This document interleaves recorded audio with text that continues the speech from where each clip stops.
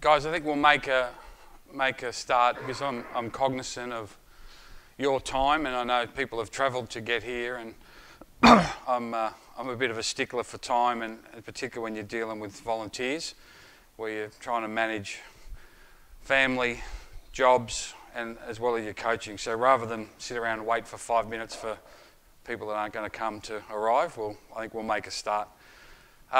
For those that don't know me, my name's Peter Lonergan. I work with Basketball Australia in the high performance coach development area. And tonight we're going to talk about how we as coaches can support athletes with their well-being.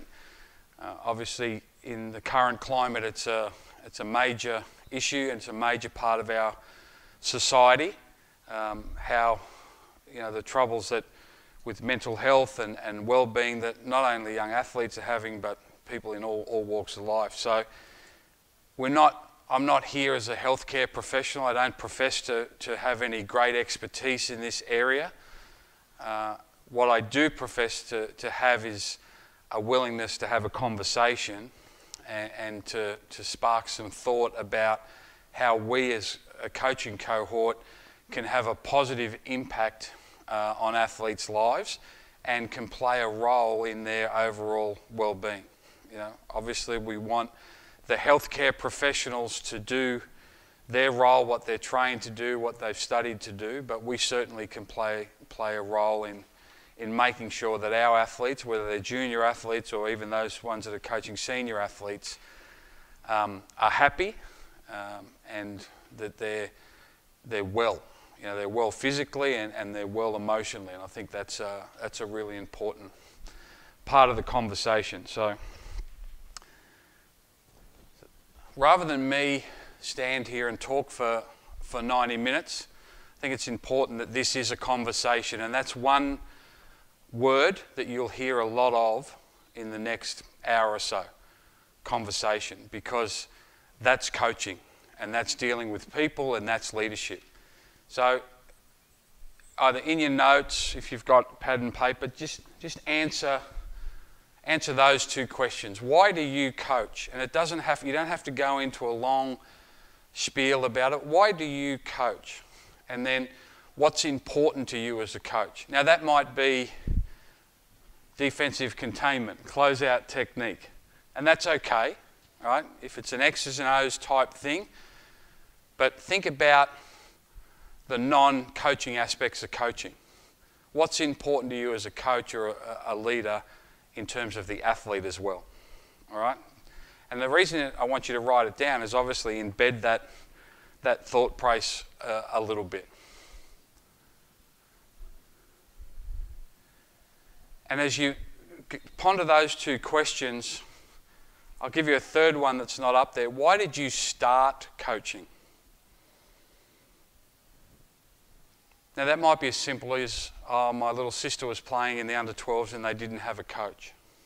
That's okay too. There doesn't have to be an earth-shattering answer, but why did you start coaching?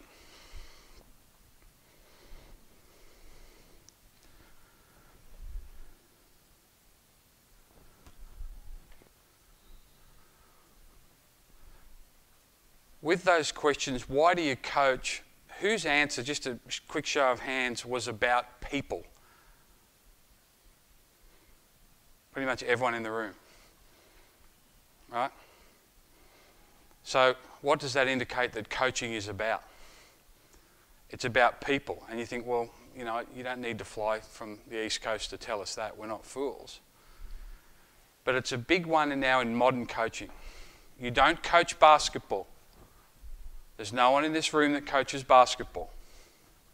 You don't coach players, you coach people that do those other things. You coach people who are players that play basketball. All right? And I think that's a really important framework for your thought process about how you coaching now is much more about the individual and relationships than it ever has been. I'm 50 this year. When I started playing, whatever sport it was my way or the highway. If a coach said do it, that's what you would do. When do you reckon it changed? probably generationally.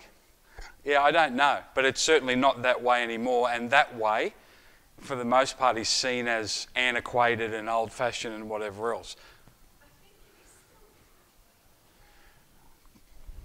We teed this up before the session. I 100% agree. That's kind of why I'm here, because I'd like to see change in the club that my kids are in. And I think player wellbeing is really important, but I don't see that element. Yeah, well, and I think what we're talking about, and you're dead right, and I'm glad you, and I'm quite serious, I'm glad you brought that up. The my way or the highway coaching, when I first started playing, and you know, other people in this room, was dictatorial, very inflexible, and it often was permeated with loud voices and aggressive and overt and whatever else. There is less of that. There is less of that in general terms. Now, there's still some ugliness there. But the my way or the highway still does exist, where people are still inflexible. They might yell less, they might jump up and down on the sideline less, but they're still every bit as inflexible, and they're still every bit coaching basketball rather than coaching people. And that's why that's where we want to get to. Doesn't mean that coaching is now we join hands and sing Kumbaya. Being accountable and all those things are still important, particularly as you go up levels. But doesn't that like people to coach how they were coached? 100%.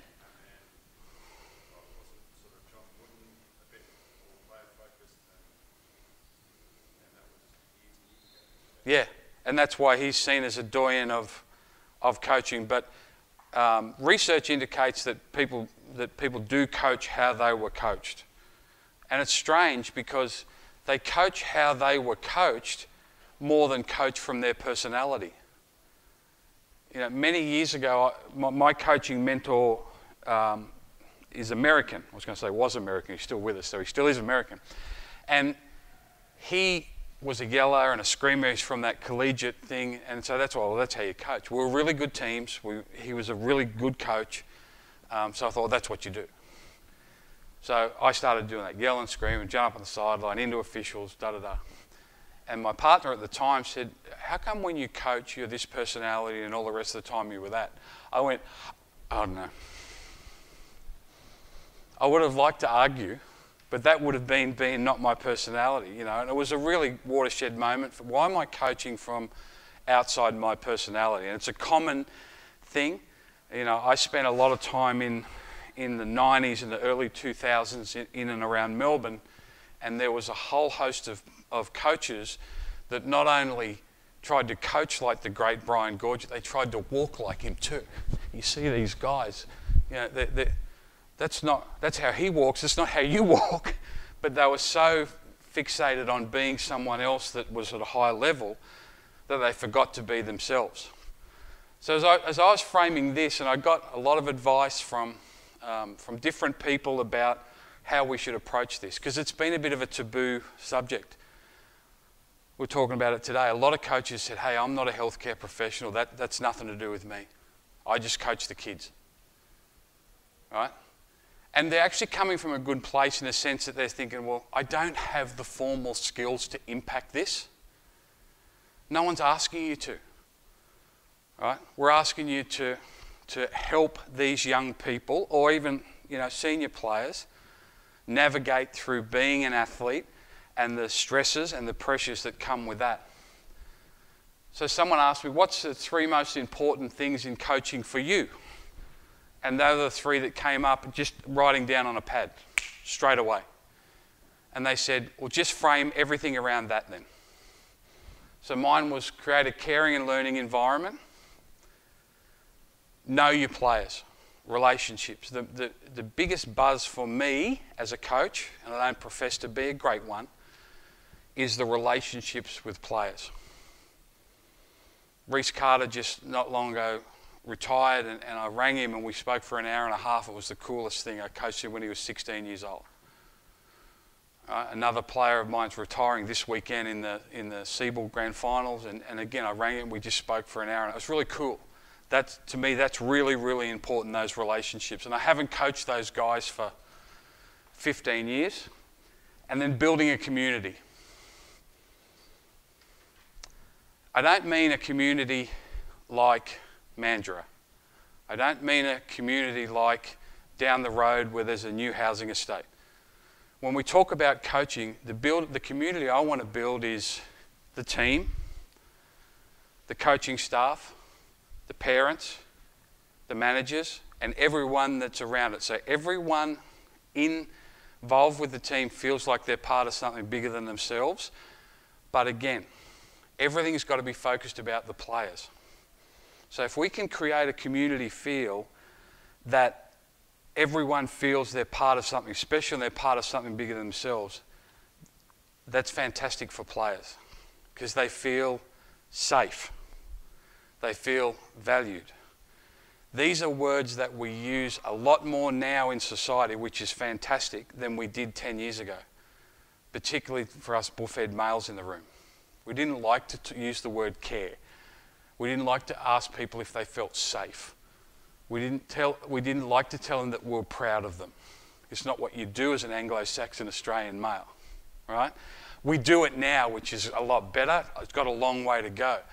So they were the three things for me, and it was a really good exercise to get done. And I encourage you to go through, what are your three key elements? I spoke to some young coaches in Italy about 3 weeks ago. A friend of mine runs a club and they asked me to speak to some young coaches. And I said, what's the two most important things for you as a coach? Defensive transition, pick and roll defense, spacing, shooting, developing an elite skill. There was 26 we wrote down. Not one of them had anything to do with people. Now, these guys were 23 to 30-year-old coaches on a path, really ambitious, really not one answer pertained to the person. Doesn't make them wrong, but I said to my mate, you got some problems. As a club, as a community, you would hope that out of 20 plus coaches, someone touches on the importance of well-being and the individual.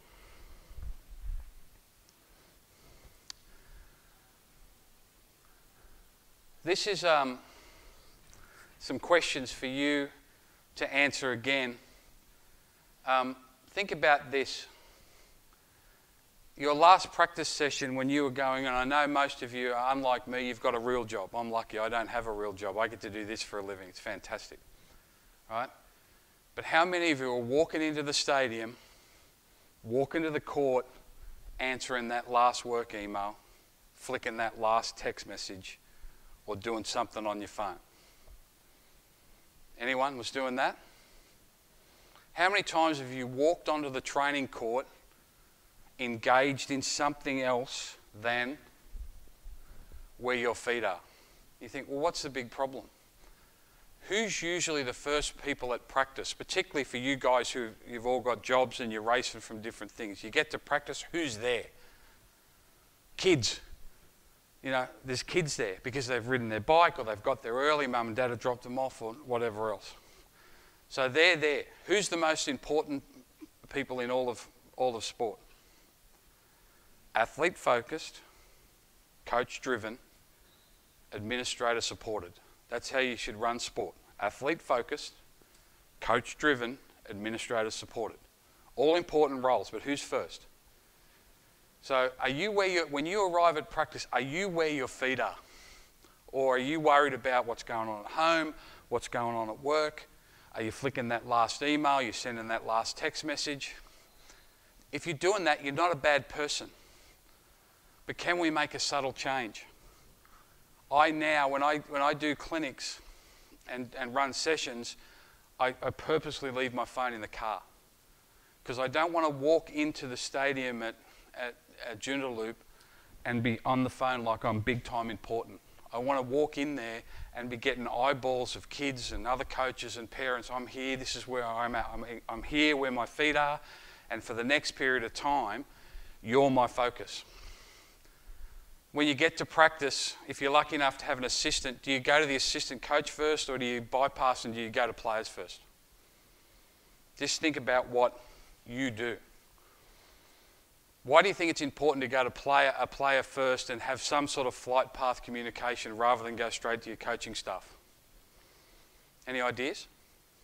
You're kind of going to the coach to resolve the issues. I think if you communicate with the player, you want to find out a bit more information before discussing it with them. Exactly. All right? You're also unwittingly creating a hierarchy. So I get to practice. Greg's my assistant. Kids are there, and you know what they're doing. They're shooting three-point shots. You'd love to them to be, doing mic and drill and whatever else, but they're not. They're shooting 30-footers, right? You look at them and go, oh, God, these kids drive me insane. So you go over to the coach, you start talking. So unwittingly, you've created a hierarchy. It's Greg and I and you guys. Now, who would ever want to do that? No, of course you don't. And it's not something that you might say, oh, you give the kids too much credit. My thing is we don't give kids and players credit enough, right? So it's just subtle changes. How long does it take you to ask an athlete a question on arriving at training of the game? Do you do it? How long does it take you to engage an athlete when you get to practice or at a game? And the question can be anything. We've got that great question in our language. How you going? Right? How was school? Hey, you had that camp. And again, this is not about being warm and fuzzy. This is about two things. It's about managing the well-being of your players, but it's about a performance outcome. I work in the high performance area, and it's a big buzz term. You can have that money, but what's the performance outcome going to be? Right? Well, the performance outcome of happier players, players that feel cared for, players that feel safe, that's a performance outcome. That's going to help you perform better. That's going to help you win games. If that's your thing, invest in this space. In 2006, I was fortunate enough to be with the Australian Opals at the World Championships. We won the gold medal. The championships was in Sao Paulo, Brazil. Penny Taylor was the most valuable player of the tournament, and for that 2 weeks she was the best female basketball player on the planet, bar none. Sao Paulo, Brazil also happened to be the home of her husband, where they owned a house and they owned a pub, believe it or not. She felt really safe, cared for, she liked the environment. And she played the 2 weeks like just unbelievable basketball, and it was a great learning curve for me. Did I know Penny was a phenomenal player? Of course I did. But then when I started to see her interacting, talking in Portuguese to other people and seeing, that's why. That's why she went from being pretty good to special. Next time you go to a practice or a game, can you answer this with clear conscience? Now you might say, well, that's easy for you. I've got a job, I've got a family, I'm trying to do this, I'm coaching, I don't get paid. I've got other things going on in my world. But for that hour and a half, are you where your feet are? Because who's going to know? The players are going to know. They are going to know if you're distracted. And I don't mean distracted like you're on your phone or you look, but they'll get a sense that, I don't know if he's right here with us right now, or she's right here with us right now. And I think that's a huge one, all right? The Boomers are practicing here at the moment. They're playing on Friday night. They spend a disproportionate amount of time making sure that they do this. Luke Longley, great Western Australian, he's the assistant coach of the national team. It's the first coaching role he's ever had. Say that out loud to yourself. He's the assistant coach of the national team. It's the first coaching role he's ever had. And it's not because he won championships with the NBA. It's because of his ability to be here and to the relationships, his high-level relationships. There's a huge investment in that. He doesn't profess to know the latest offence with a turnout cut into a handoff, into a flare screen, middle pick and roll finish. He doesn't profess to know that. But he's really crucial because of his relationships and his genuine care. All right, so I think that's, if that can be invested there at that level, we need to do it at the junior level. Okay. Player welfare starts with the physical as well, of course, having realistic expectations. What else are they doing? Do you know what else your players are doing? Do you know if they're playing other sports, when that other sport is for training, what the key periods of time are? Do you know what they're doing in their school programs? Have you got a diary? Do you know when they've got peak periods? That's your responsibility, because tired players usually are unhappy players. Fatigued players don't feel safe. So these are the things that we have to make sure that we manage. All right, what else did they do today? And this comes back to that coaching, my way or the highway.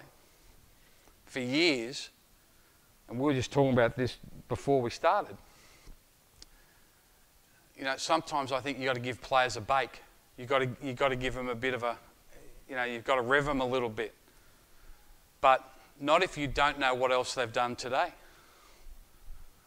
Have they had an athletics carnival where there's big pressure from their school to be in every event? And it happens. It doesn't mean the school's doing the wrong thing, but we've got the best athlete. We've got to get this guy to, I don't know what system they have in WA, but in ACT they have regionals. They split ACT in half, and then they have state, and then you go off to bigger events. So there's pressure from the best athletes to do all these events. What have they done that day?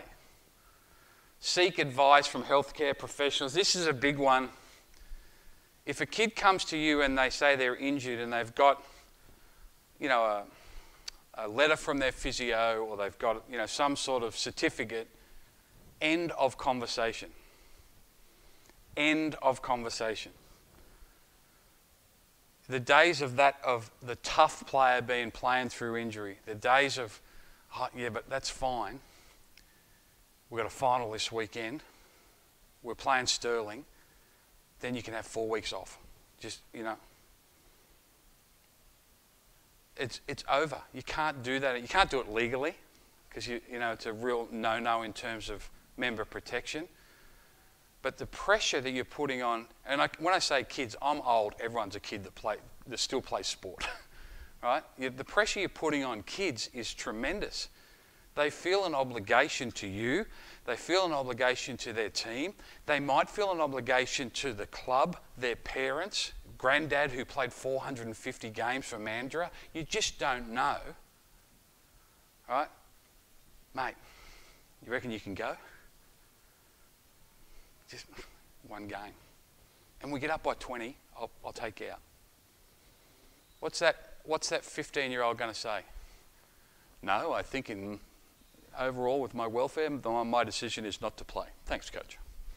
They don't have the ability to do that. One, there's a hierarchy. Two, they don't want to let you down. Right? So as soon as you know that, end of conversation. Be the adult. The young athlete will want to do it all. You've got to be the adult. One of the biggest problems we've got in our country in youth sport now is workload. Kids are in school programs, they're in their club programs, they're in a rep program, they're in a state program, maybe they're even in an academy program with the Lynx or the Wildcats or whatever. The kids are in 4 or 5 different things, and they may have 5. We had an example in Sydney, a young man that we're trying to bring to the Centre of Excellence has got 7 basketball coaches. 7. 7 messages, 7 inadvertent stresses, requirements, obligations.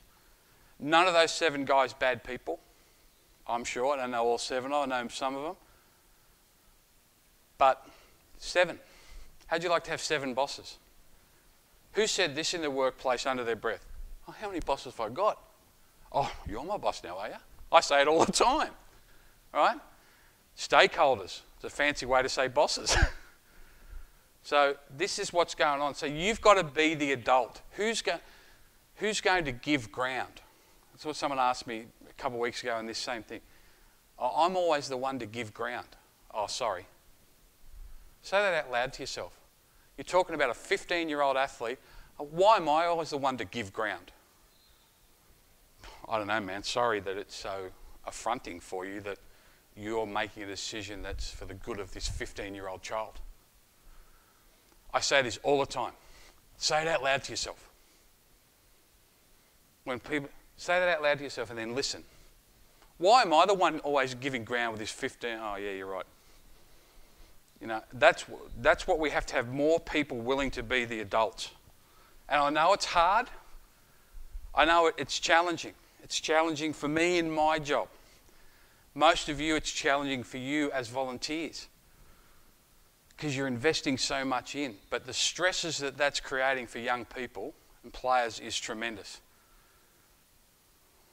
Right? Most kids are compliant. Sure, we've got some parents in the room that might roll their eye, but most kids are compliant. They want to do what? Please. You put them in a sporting environment, what do they certainly want to do? Please. Who? You. Mum, Dad, Grandpa that played 450 games. They want to please.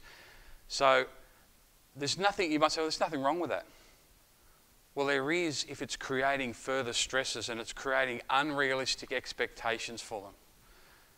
And this is the big one. Have more conversations with players.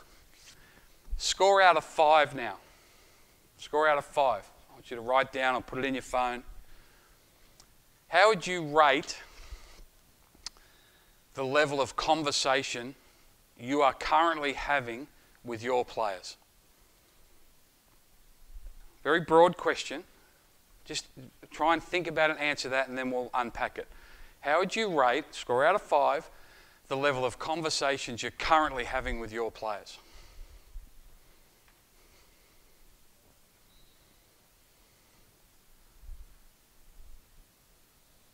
Hands up who's had a practice session or a game in the last 10 days. Hands up if you didn't have a conversation with a player in that game or practice. Now, think. Not, Greg, move your feet defensively, keep your hands out. That's not a conversation, it's an instruction. Did you ask them a question? Did you listen to the answer? Did you give them affirmation on that answer? Did you talk about something other than their jump shot, their back cut, their boxing out? Now, hands up who didn't have a conversation with a player in the last 10 days in that setting. Pretty good. And it's not meant to be confronting. It's not meant to be a confronting question, but I've gone through all this because I don't want to roll this out nationally and be talking out the side of my mouth. I'm a professional coach, so I don't want to be standing up and say, do this, and then thinking, oh, God. Right? So these are the questions that you have to do, but this is a big one. This is modern coaching, more conversations. Right? Find energy to have more conversations. So mental well-being is a very, very challenging space, and it can be a very intimidating space. Right? We all see the horror stories in the media about high-profile athletes. We're having more conversations about, but it's confronting, and it's something that intimidates a lot of coaches. How do we impact it? We're not healthcare professionals. Have more conversations. How's school? Right? How was water polo? How's that going?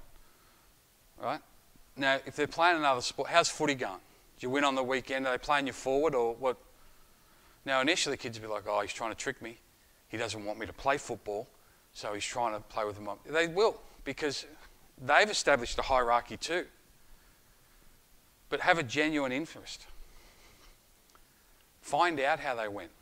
Get on the website, see how Claremont went in the under-17s. Oh, see you kick 3. Do you have a handball? Right? It's flight path. It takes 20 seconds to do, but now it's a relationship. It's not a hierarchy. Yes, he knows that I'm the coach. He knows that what I say in this session goes in terms of how we're going to manage performance. But he also knows that we're doing it together now rather than a lecture-based environment. It takes 20 seconds on your phone to just do a little bit of research. And I don't mean jump on their Facebook page. Don't go down that murky swamp, all right? But know what they're doing, know when they're doing it within reason, and show some genuine interest. One of the things that professional sport does now so much better is families. Families go on the road. Families are welcome at practice. You know, it's not seen to be, you know, such an environment where, no, well, you've got to pick. So, flight path coaching. What I mean by that is less meetings, more questions, and the soundbite generation. This generation doesn't listen to a whole song. Who's got teenage kids? Anyone? They listen to this, and sometimes they get you to put their iPod in your car, right? And so you listen to a song, and you hate the first song. But you don't have to worry, because they're only going to listen to about a third of it, and then they're going to go to the next song. They don't listen to full songs. They go on to the next thing, right? Why is Facebook being so popular, right? It's an algorithm. Part of it, it connects with your brain to want you to go to the next thing and the next thing and the next thing. The average click length on Facebook is like 4.4 seconds. But the average visit to Facebook is 6.2 minutes. Do the maths. We're on to the next thing. We're on to the next thing. Just, oh, what's this mean? Oh, what's that over there? It's not lack of, people say, oh, it's lack of attention span. It's actually the opposite. It's your ability to give your attention to so many different things. That's the soundbite generation. That's who you're coaching. They don't want meetings. Greg just retired. Greg, how many times did you say, hey guys, we've got a meeting next? Fantastic. All right? If the coach said to you, hey, can we meet? Did you go, oh good, we're meeting? It's not the connotation. The boss says, hey, can you come into my office? You don't go, yeah, bro. You're walking in there thinking, what? Here we go. I can't believe he knew that I took that toilet roll. But less meetings, more flight. Get across their flight path a bit more, right? And what I mean by that is Mick Polton, who is a performance coach in the AFL. Gold Coast Suns have got really young players. Got a really young list. They train at an oval and then they walk from here to probably just outside that wall to their performance centre where they do weights, they eat, they have meetings and whatever. So it's a walk, maybe even a bit further. Maybe from that court there. They've got, you know, in the AFL, they've got more coaches than Telstra has employees. So what they do is every coach has to get past the flight path of a player. So as they're walking to the ground, they just, Dave, how you going? How was that? Good? How's the legs? Good. All right. How's the little one? Still teething? Yep. And it's just a 2-minute flight path conversation. I think you guys called it daily vitamins with the Wildcats. Same sort of thing. It's a structured, informal environment. And what they do is then they go back and they write down. So Peter Lonergan had a flight path with Dave. The next day, I don't go to Dave because we don't want it to be contrived. We don't want him to think that this is a structured environment. We want him to think / know that it's a genuine interest. And they monitor it. And at the end of the month, they go, you know what? Dave's been down. Yeah, he was down when I spoke to him too. And it might be just that the little one's teething. What can we do for Dave? Probably not much. But we can be aware of it, we can show him some empathy, and you know what? When his wife comes to the club, we can make sure we're across that as well. Because if she's happy, now we're impacting well-being, and do we need to be psychologists? No. Do we need to have a 6-year degree to do this? No. We're just getting it past people's flight path. You should do it, if you're a manager, do it with your staff. Less meetings, more opportunities just to have a soundbite conversation. If you see it or sense it, act. Everyone understand what I mean by that? Luke just don't. That's like the second week in a row. He just seems a bit off. Do something. What can you do? Luke's come to practice Tuesday, really quiet, unlike him. Come Thursday, maybe he's bitten at one of his teammates a little bit, really unlike him. Twice in 1 week, you sensed it or you saw it on Tuesday. Now you sense it and you saw it again on Thursday. What can you do? What would be some examples of what you can do in that setting? Yep, don't ignore it. Act. First one. Right? Great. But how?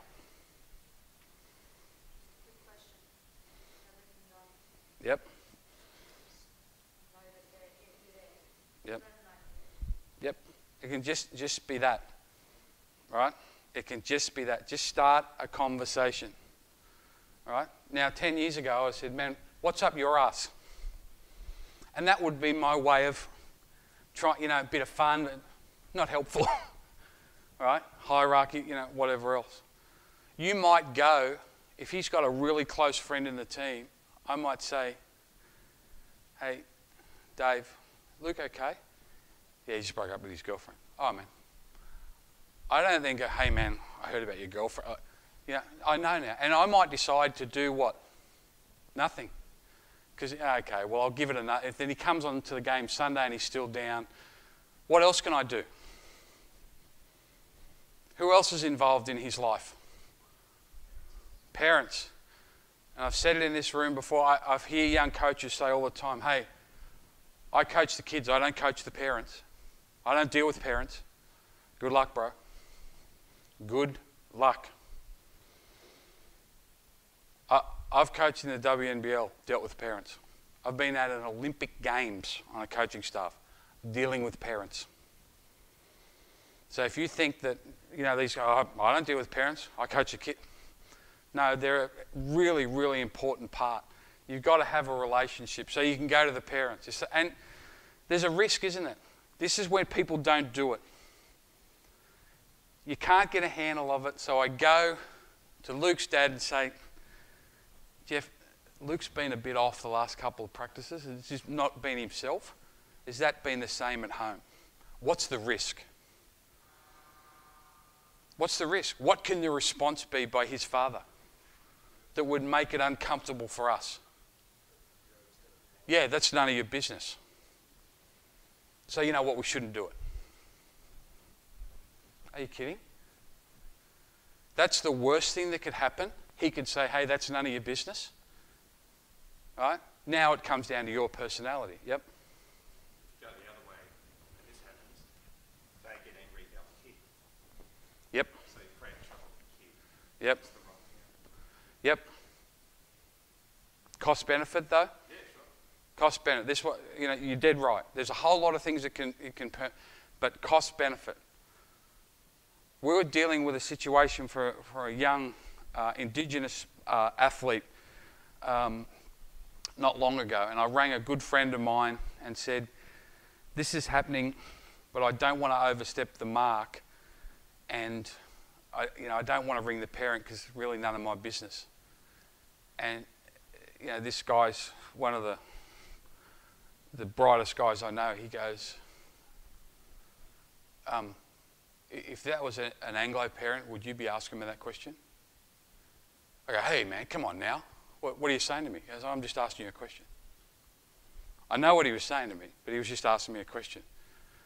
I go, shut up, hung up, rang the parent. And it went great. It went great. We solved what we thought was Mount Vesuvius. It was a little problem like this. Away we go. Right, it was a great learning for me.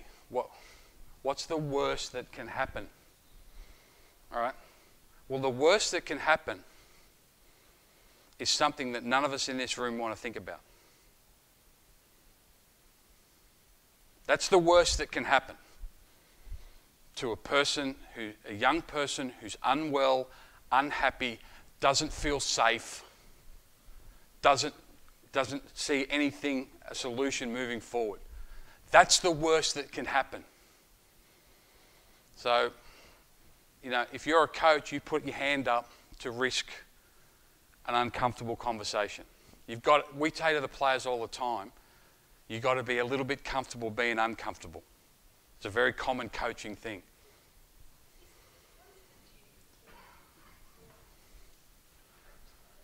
Yeah, well, the duty of care, yeah, it is grey because once you get into that, there's legal issues, there's member protection legislation, both in terms of state, nationally.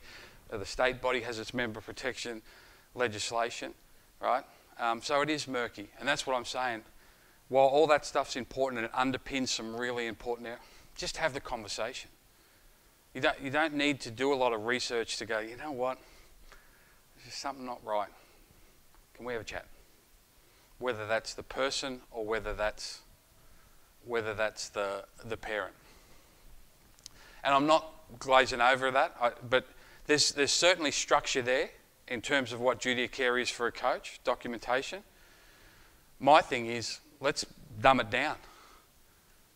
Just have the conversation. Be brave and play a key role in this. Now everyone's thinking, God, man, I work in a bank 65 hours a week and now you want me to take this on? Guess what? Yeah. Yeah, we do. Yeah, we do. All right? It's important. All right?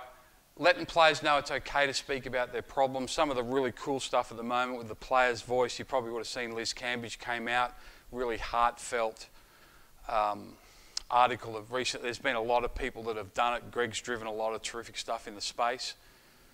It's just more conversation. But let people know it's okay because sport's about toughness and resilience.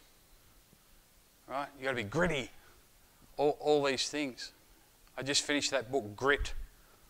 And at the end of it, I thought, I don't like this book.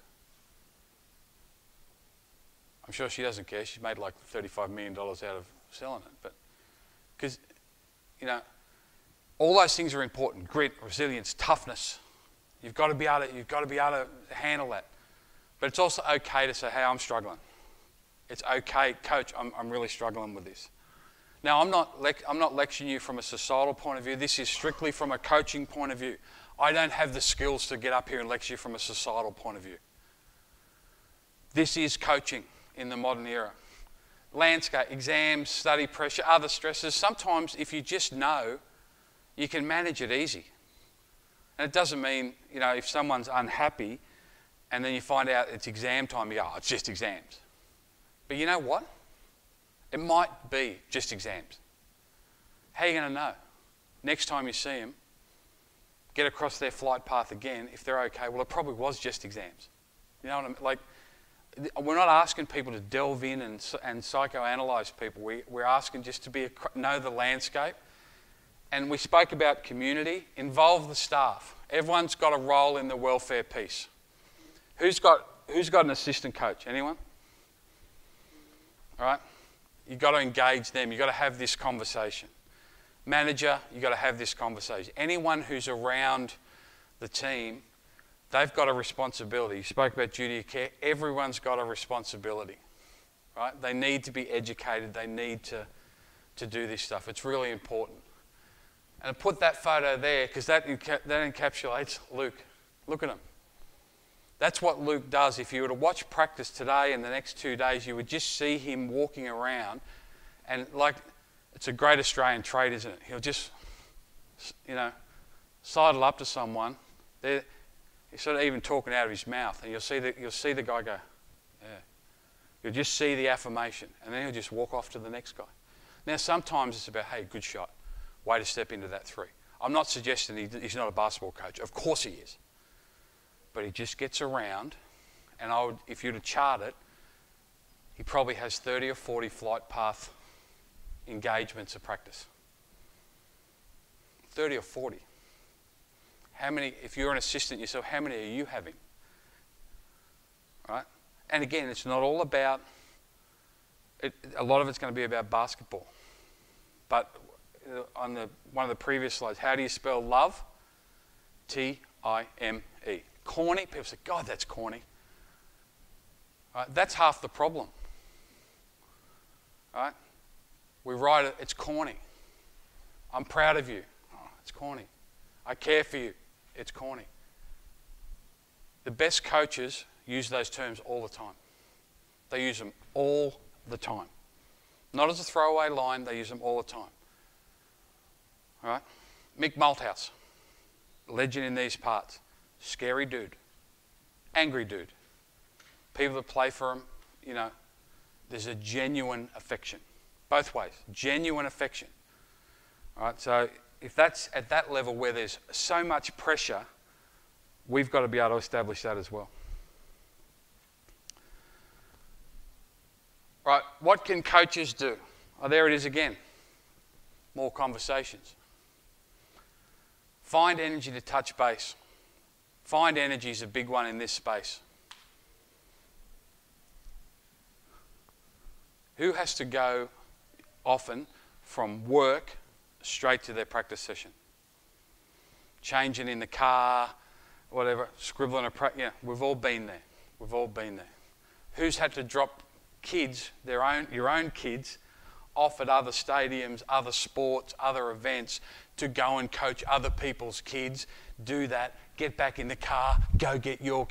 Yes? Right? So it's when I say find energy to touch base, it's hard to find energy. Sometimes the energy is just to get on the court and go, all right, 4 lines on the baseline. We've all been there. Right? But you know, you can't, you've got to be where your feet are. So you've got to find energy to have those conversations. Involve the families. They're going to want to be part of it. Now, we spoke about the risk factor. None of your business. You're overstepping the mark. Don't tell me how to parent my child. I've been told all those things. I've been told all those things 5 times as much in the last 18 months since we've started to invest in this than I was in 20 years coaching before. Am I offended? No, I'm the opposite. Good. Because I know we're having conversations. And the wins, the success stories, more than overcome some stubborn guy who, for whatever reason, doesn't want to allow you in. And that's okay. Doesn't make that person a bad person. All right? But involve the families.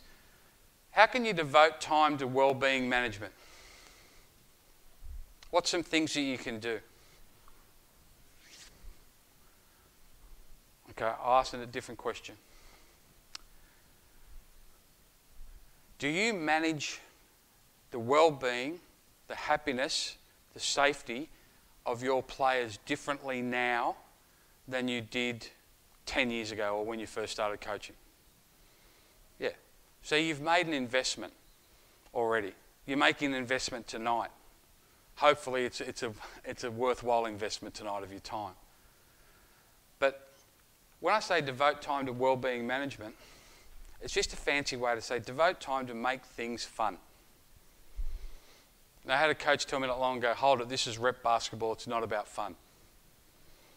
Under 12 girls. He's right, rep basketball, 10, 11-year-old girls. My daughter's 9, she plays with dolls. I'm going to go and she's going to play for that guy a year later where it's not about fun. Not a chance in hell. All right? So what have you done to make practice fun? Any examples? Not to put you on the spot. What's some examples that in the slog of a season that you've done in your pro career?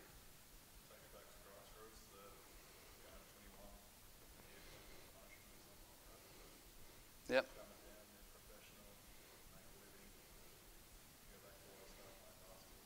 Yep. Had a game of knockout, so the thing about is that people get knocked out, they get points, make 5 points, but then you can put it up, I've got all either different size balls from size 10 to size 4. Yep. Footballs, tennis balls, and you use a different ball each time. Just do that. Yep. And yep.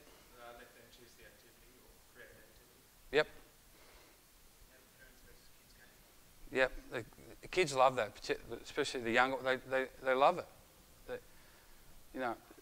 Now, do you do that for an hour? No, we're not. This isn't about getting everything's an Aussie Hoop session. But that's an investment, and it's a demonstration by you to the players and their families that you get it. That it's not as under 12 girls is not that cutthroat. We do want it to be fun. Right? So those things are really important. One of mine is play knuckleball. We always scrimmage at the end of sessions. And you get into scrimmage. And coaches think that's a reward for the players. Well, we're going to scrimmage now. You can scrimmage now. But often, scrimmages are really demanding and it's hard and there's stress and they've got to execute all this thing. And the coach is saying, we've got to put things in place we just did at practice. No good just play. So all of a sudden you're thinking, oh, well, I'm going to let them scrimmage. They think, God. So I'll let them scrimmage, but they've got to use their knuckles. They can't use their palms or fingers to do any skill. Dribble, pass, catch, shoot. All right? We've had WNBL girls giggling like Aussie Hoopers playing that game. And at the end of practice asking if they can play that game. Right? So you've got to find ways to get that done. Be an educator. Sleep has been identified as one of the massive issues in well-being, both in terms of your physical well-being, your athletic performance, your cognitive skills, whole lot of things. What impacts sleep in young people right now? What are some things that impact the quality of sleep that young people have? Technology, right? Do we know why that impacts specifically sleep? The blue light, backlit devices, right? And I'm going on my Griffith High School Year 10 science now, so please don't. But backlit devices, they trigger a chemical in your brain basically to say it's daytime. That's a very, very layman's way of doing it. But, if you do any sort of Google search, they say watching a backlit device within an hour of trying to go to sleep is actually counterintuitive. What's the other really significant backlit device in our world? Television. That's why I say televisions in bedrooms are diabolical for the quality of sleep. Right? What's the last thing you do before you go to bed? Check your mentions. It's the first thing you do in the morning you wake up. Check your email. Pretty common, right? But so kids have to know why. They have to know why that is an issue. Nutrition, when they're eating, what they're eating, all these things. And I had someone say to me, that's the job of the parents. Yeah, you're right. But you can help because you're coaching them in an athletic environment. Your main dealing with them is in an athletic environment. So you give them information about the athletic environment. Their parents will parent them on everything else. Parents have got a pretty big job. We're the experts in the athletic area, right? So, and then tournaments. I just saw Melbourne Storm, and I know this is not a rugby league town. Melbourne Storm, for those that don't know, are the gold standard. They're the Perth Wildcats of the NRL. They win every year or every second year. They're in the grand final. Their coach, Craig Bellamy, is probably the best rugby league coach ever. They take their phones off them on game day. So they have a breakfast, they take their phones off them. All right? One, it's about them being connected and engaged. That was the primary thing. Two, there's some science about stimulus. So if they're looking at really active apps or things at 10 o'clock and they don't play till 5 o'clock, the brain's working too hard, and then there's an integrity part of it, so they can't put $50 each way on the fifth at Camden, right? Interesting thing to do, all right? You may not be able to do that, but we certainly can educate them about how that's going to impact their well-being. Demonstrate your value in holistic well-being. How can you demonstrate your value to the players and the coaches? What's something that you can do that shows, that demonstrates clearly that you value their well-being above everything else? Real simple, not a trick question. Middle of the season, they're fatigued, they're tired, you've got some niggling injuries, it's cold. What can you do? Don't have training. What? We only get 2 sessions a week for 32 weeks to play 12 games? Again, say it out loud to yourself. Dave grew up in Melbourne. How many weeks a year they play rep basketball in Melbourne? Literally about 42, 44 weeks a year they play rep basketball. Play, competition. I remember coaching a game on the 20th of December, rep game, 20th of December. All right? And we didn't train for 2 weeks before that last game. I said, this is just crazy. We have to play because they say that we don't have to train. All right? Where I was coaching was right by the beach. All kids wanted to do after school is go to the beach. So we didn't train for 2 weeks. We got beat one of those games too. I mean, it's ridiculous. All right? So just, again, say stuff out loud to yourself and just do things that demonstrate the well-being. Yeah, and then we've all go 10-pin bowling or whatever else. But I would say this about, sometimes coaches will go to the pool or they'll go 10-pin bowling or whatever else to keep it fresh. What would really keep it fresh? Say you want to offload the players, right? You want to, free their mind. You want them not to focus on basketball. So you could take them bowling, or you could take them. What would really, really be effective? Yeah, don't have training. All right? I'm sure there's other athletes in the room, so I won't keep referring to Greg. Sometimes the coach says, okay, we're not going to train Thursday, and inside you're like, yes. We're going to go bowling. Oh, that's good, coach. So what have you got to do? You still got to get in the car. You've got to drive. You're still doing something else. So sometimes that doing something else can just be, hey, stay home. Everyone stay home. Now the problem will be, if you give them a night off, what will happen? Remember that example, the guy with 7 coaches? You give him a night off, what will happen? Some imbecile will fill it up. I say this all the time. You can't legislate against imbeciles. Right? You're doing your part and you go from there.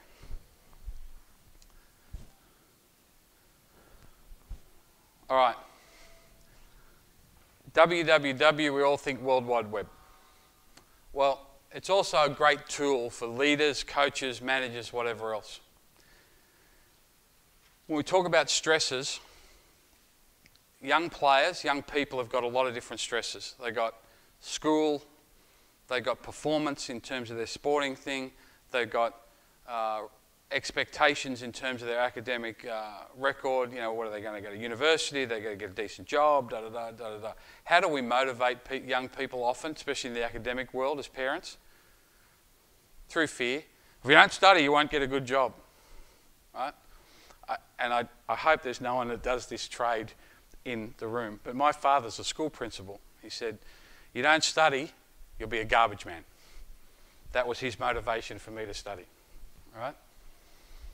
So, didn't work out here. I'm a failed basketball coach. But ask your players what went well today. It's a big one. This is from the NRL. A friend of mine works in the welfare space of the NRL. They invented this welfare role at the club. They'd never had one. And he said, what do you want me to do? And they said, we've got no idea. The NRL told us we need to have this position. Figure it out. He said, beauty. So he had 42 players on the list. He brought them all in one by one, said, what went well today? 64% of people said nothing. Young men getting $300,000, $400,000, $500,000 a year to play sport for a living. More than half, nearly 2/3 said nothing went well today. He goes, went back to the club, said, I need more money. Right? No one had a clue. No one had a clue about these young men and how that they were feeling and whatever else. So they implemented a whole strategy. What went well today? Help explore the positives. It's a key strategy and allow players to have positive self-talk and dialogue. It got to a stage where players would come up to this guy and they'd say, Phil, I took my missus out for breakfast this morning. Fantastic. And they'd just walk off. It went from 2/3 of them not being able to give one single thing that what went well, to guys just walking up out of the blue, these big buffy NRL players sharing that they had smashed avo at some fancy cafe with the missus. He said, success. Now that's a very simple thing, but who's coached a team that's been beaten every game? Right? It's really hard, isn't it? What's some strategies you did to keep them interested, to keep them positive, to keep them motivated? What's some things that you did? Well, you just have to frame success differently in terms of wins, but other things, that could be metrics. Yep. Or just a mutual understanding that they improve. Yep. What sort of metrics? Hustle. Yep. Rebound. Yep. Personal metrics. Yep. For the right individual, it's limitless what you can do. Yep. To get the focus off winning. Yep. But at the same time, they're humans and humans like to win. Can't be stupid. Yeah, yeah. Yep. As you think, you've got to frame what's success. They can still win. They still have success. You just got to frame it. And winning's not a dirty word either. This is not an Aussie Hoops lecture. You know, it's okay to compete, but someone's going to come last. Coach, did you have something? What was your best moment today? Yeah, similar. Similar. What went well today?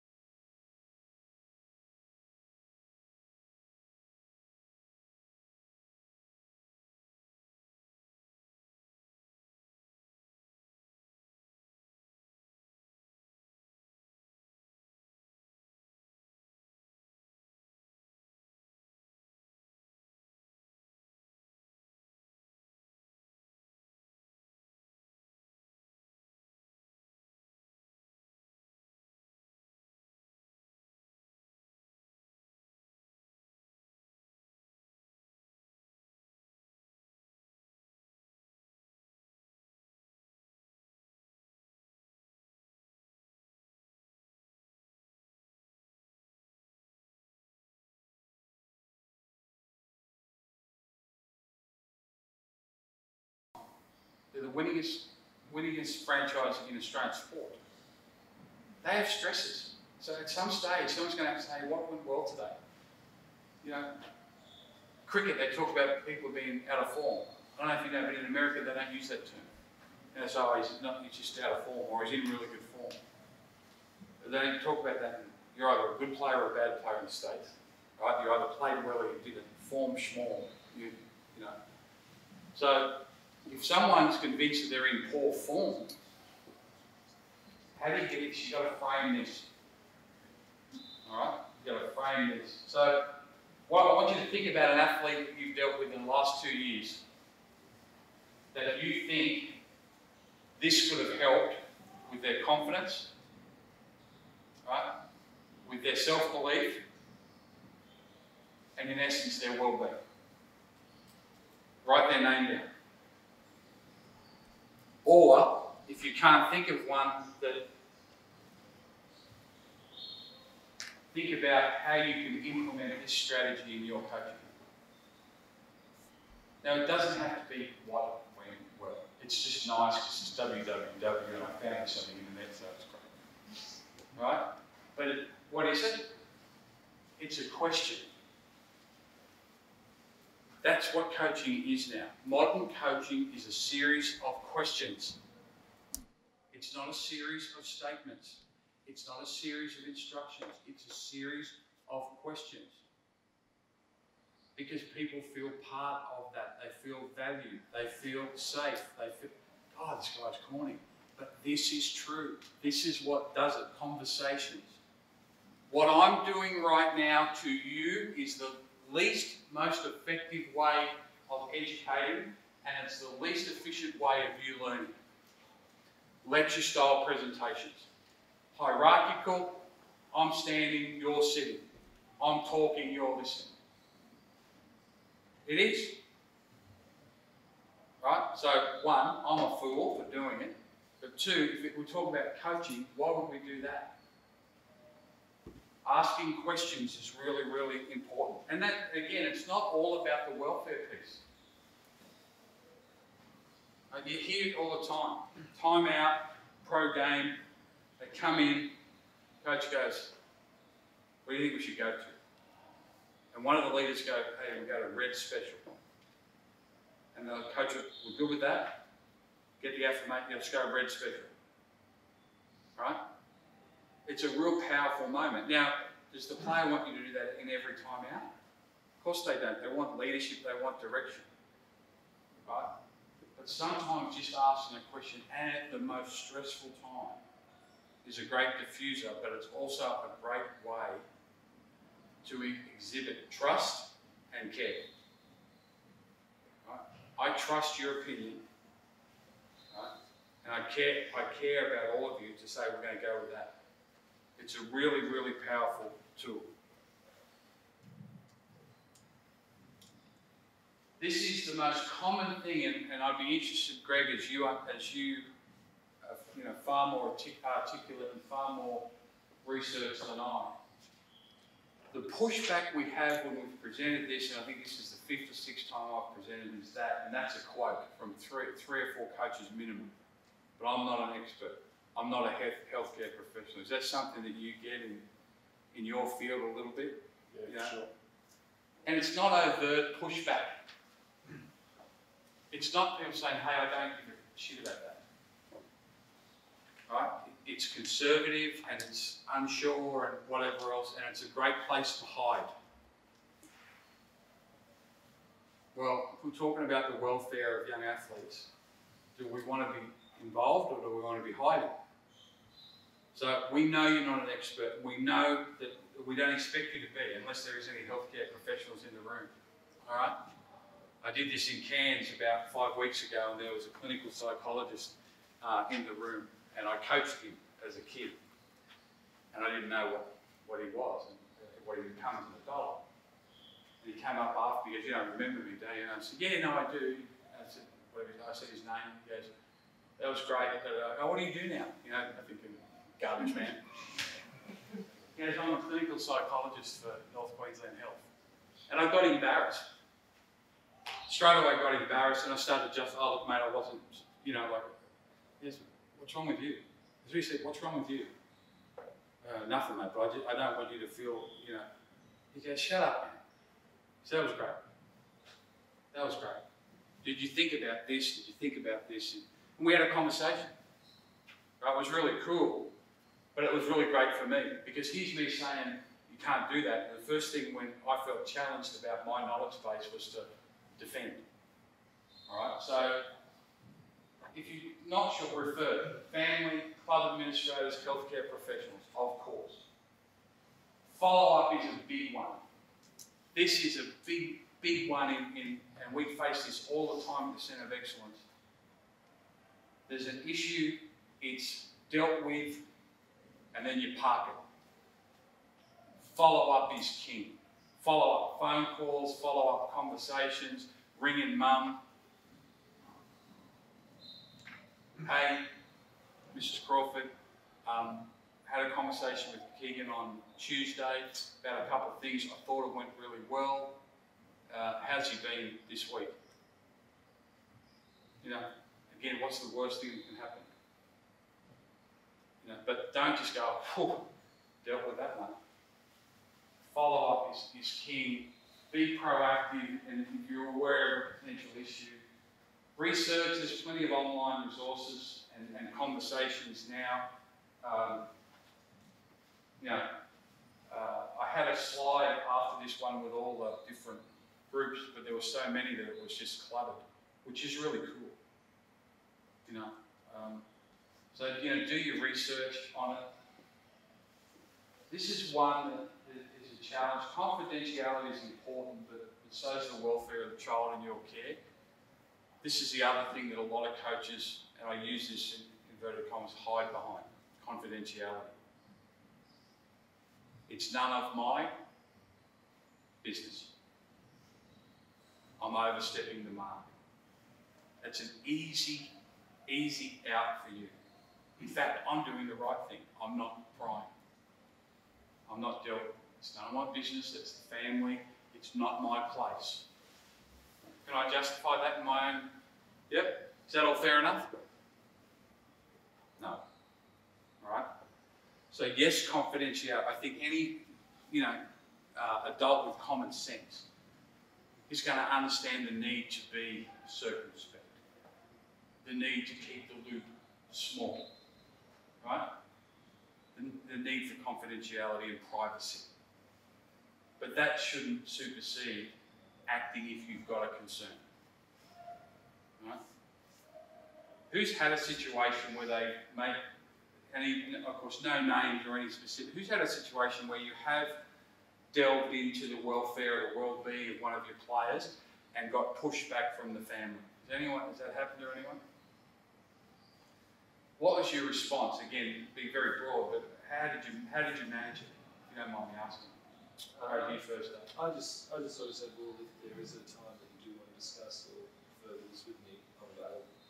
And occasionally touch base again upon to see if there was a change in their sort of stance in if it's acceptable or not to discuss with me. That's about it. And that's the follow-up piece. Because you know what? You reach out and you get that response, there's a little part of you saying, what have to do with that? What was your experience? Basically, I mean, I'm in mental health wellbeing. Yep. I mean, that is one of my big specialties, but having come from setting on Israel, basically it's just people not aware of a player, of what, you know, their conditions, how they are, coaches not really trying to learn about those conditions, therefore child comes away, the child's not playing. So that's quite it's a little bit more technical, but so important finding out about the child, following up, don't just leave it because it builds up. Yeah. Just watching it all happen has helped me learn a lot, like how to deal with evidence like so. Yeah, good. Really help in that situation, talking about that, but yeah. Yeah. No, again, it's just being brave. It's a bit courageous because we're a conservative Anglo-Saxon culture by nature. You know, we're multicultural and whatever else, but our core is that of being conservative, stiff upper lip, all that stuff, right? Mind your own business, you know, all those things that underpin society. You know, well, they're counterproductive in this setting. It doesn't mean that you become the old-fashioned sticky beast, but certainly being brave enough to have the conversation and ask questions and put yourself in an environment. One of the other big strengths of really good coaches in the modern era is vulnerability. Is being vulnerable. The days of the coach that's the rock and nothing affects them, they're gone. You know, if you look at Andre, when he spoke, Andre Lamanis, when he spoke earlier in the week about having to cut players, he choked up. When he spoke earlier in the season about Mika Vakona's injury, he literally was in tears. And, you know, other than the very odd imbecile, everyone was glowing in, well, how cool is that? Not one person with a brain said, I can't believe it, right? And the players, you know, if I'm a player, I'm like, that's genuine care, that's genuine affection and whatever else. So it is important. And I can only reflect on how I've changed. I now reach out every single time one of my former players that have for a period of time achieved something. I reach out and say, great job, well done on your retirement, well done on this, well done on that. I'm really proud of you. I use that all the time. Right? And it doesn't make me a saint, but there's no way 10 years ago I would have ever uttered those words. Ever uttered those words. Weakness, whatever. But now, I sometimes think, oh, I might come across a little bit ingenuine now because I do it so often, every time. But, you know, it's something that I enjoy doing, and I think that they enjoy that part of the relationship. It doesn't mean that we're these long-lost friends, but there's a genuine affection there, and hopefully you're having an impact on their well-being. And again, modern coaching always comes back to more conversations. I challenge you to have more conversations with your players. And while you're sitting there, mentally rehearsing the reasons that you can't. We're busy. We only train once a week. I've got a family. I work 70 hours a week in an accountancy firm. I get it, I get it, I get it. As I said, I don't have a real job. I'm lucky. I know you guys do. But it's no excuse not to have more conversations. And that's what will underpin all of this. Right? The ability to have that conversation.